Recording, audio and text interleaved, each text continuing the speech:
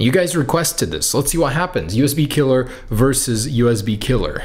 With one side in and the other, both 3.0 versions. All right, here we go. 3, 2, 1.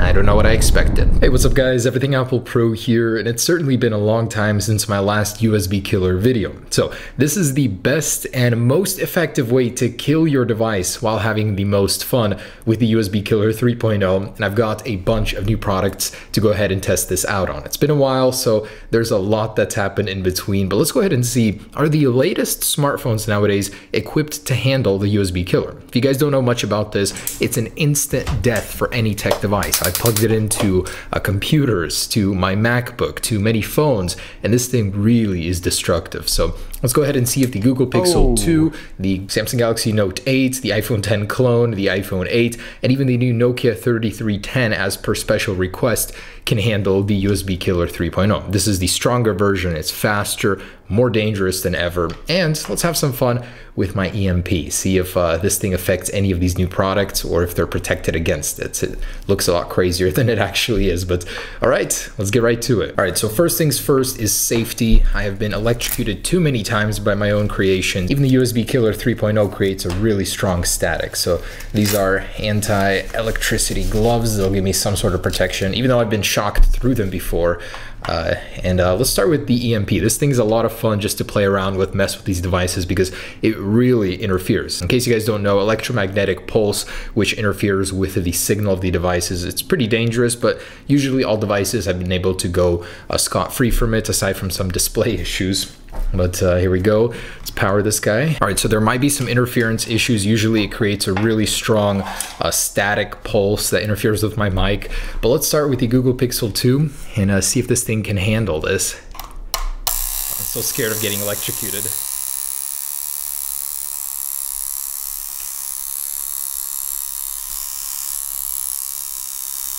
But actually not terrible.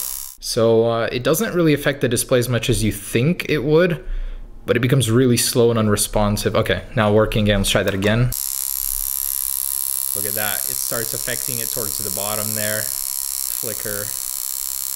So Pixel 2 XL really isn't affected much. They've got some really good shielding on this. Usually the iPhones do the worst. Let's try the Note 8. Oh wow, pretty bad flicker there. Oh man. You can really see where it interferes. It creates this glow on the display, kind of cool. Dang. But it is staying awake, staying alive. It makes your hands feel very weird. It's like tingly, really weird. All right, so Note 8 survived. Not responding. Oh, there it is. Okay, so it's alive. Let's try the iPhone 10 clone. Don't really have much hopes for this one.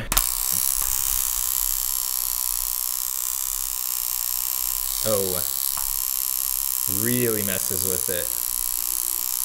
But does stay alive and awake. I feel like this iPhone will be in particular affected by this. Oh yeah, look at that. Oh man, that is bad. But it doesn't stay on it like it did on the iPhone. Oh. Shoot, it just reset it. It completely just died on me. Let's try and power it back on. Is that it? Are you serious? I just killed my iPhone. Oh no. Okay, it does still work. But man, does this thing affect it. The home button stopped working. It said you may need to service the home button. The display still works, but it really screwed with the home button. Wow. So iPhone is pretty unaffected by it. It does tweak with the display, but nothing permanent like it was last year on the iPhone 7. All right, next up the Nokia. I don't expect this one to be affected at all, knowing the Nokia legendary durability. Oh, but it is.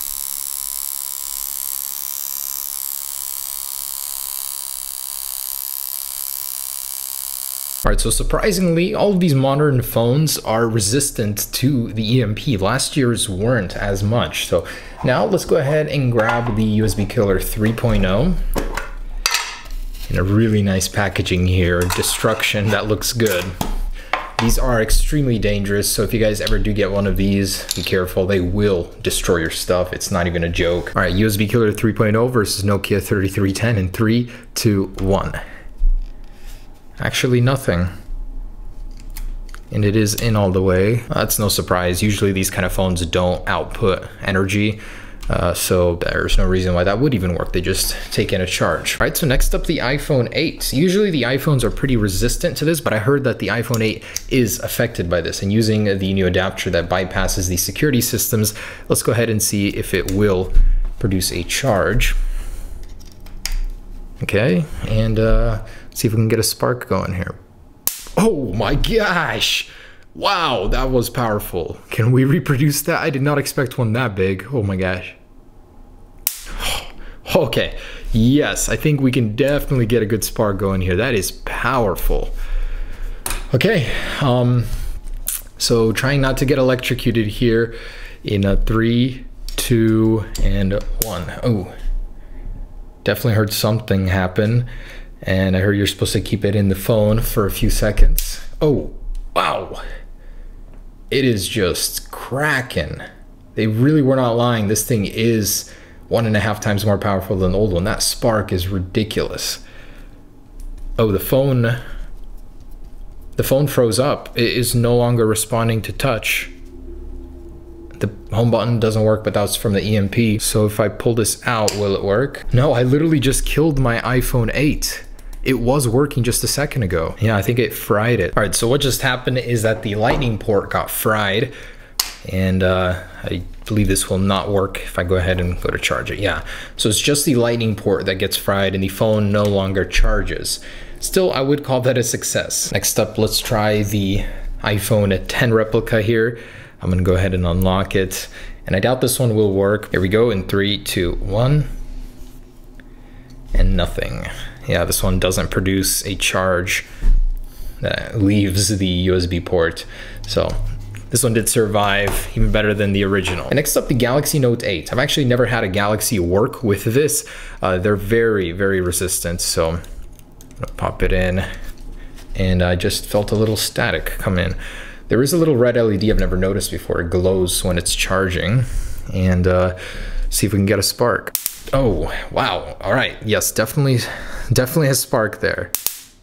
This thing is so powerful. I was definitely not expecting it to be this strong, that's for sure. So let's see if this will be the first Galaxy phone that is susceptible to the USB killer. 3, 2, and 1. Oh man, it is trying. It is trying hard. The Galaxy Note 8 is having none of it. It's sending so much electricity into that port, but I'm sure it has a fail-safe. That is so good that Samsung has that. I mean, stuff like this could even happen on accident if you ever get over voltage. It's not likely, but wow, yeah, this thing really is trying. Does not work though. Galaxy Note 8 is resistant here. So the last one to try is the Google Pixel 2. The original Pixel actually did die by the hand of the USB killer. 1. Oh, holy crap, that actually worked. I felt the spark in my hands. So I'm hoping that they put in some sort of protection in this one. We'll have to see. Let's try it for spark first. It is glowing red, so that's a good sign. That means we'll have some electricity. And let's try that.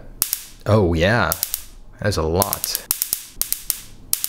Yeah, there's a lot going through here. I'm more than positive that this does not have protection against this. So here we go in 3.